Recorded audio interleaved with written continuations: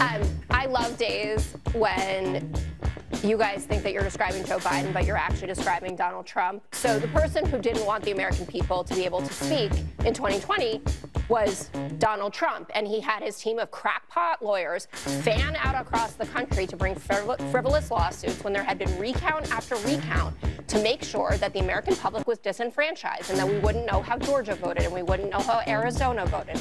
Then he called up people to put pressure on them to find him 11,000 plus votes in Georgia. We know he did it in Michigan. Ronna McDaniel helped him out with that.